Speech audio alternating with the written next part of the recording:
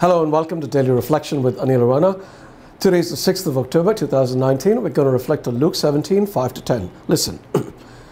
The apostles said to the Lord, "Increase our faith." And the Lord replied, "If you had faith as small as a mustard seed, you could say to this mulberry tree, 'Be uprooted and planted in the sea,' and it would obey you. Who among you would say to your slave who has just come in from the plowing or tending sheep in the field, 'Come here at once and take your place at the table'? Would you not rather say to him, 'Prepare supper for me, put on your apron and serve me while I eat and drink. Later you may eat and drink'? Do you thank the slave for doing what was commanded?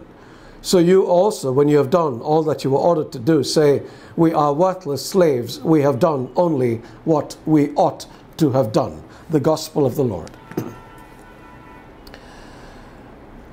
One day the apostles went to Jesus and said to him, "Increase our faith." They didn't believe they had enough faith. We often imagine we don't have enough faith either, so we try to pray more, fast more, study more, believing that doing these things will give us more faith. But do you see the problem with this? It makes faith about us, what we do, and not about God and what He does. Let me try to explain this in another way.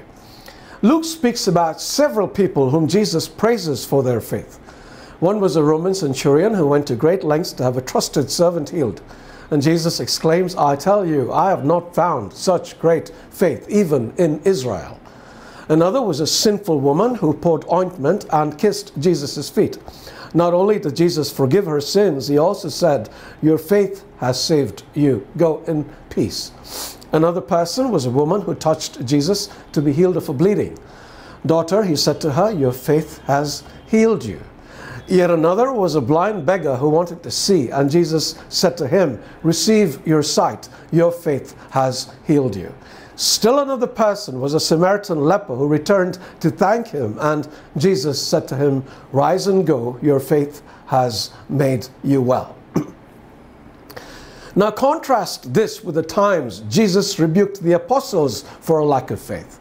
When they were in a boat with Jesus and a storm hit them, they got so anxious that Jesus had to ask, "Where is your faith?"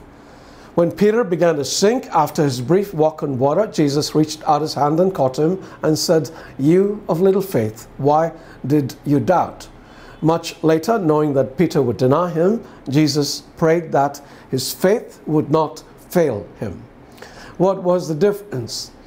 All the other people we looked at believed that Jesus could do what they couldn't do for themselves and handed over their problems to Him.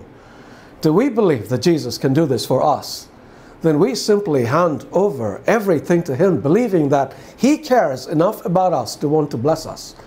I've noticed in my own life that the only times I cannot do anything is when I depend on my own abilities to do them. So the question is not about increasing our faith, but about having faith at all. Because you know what?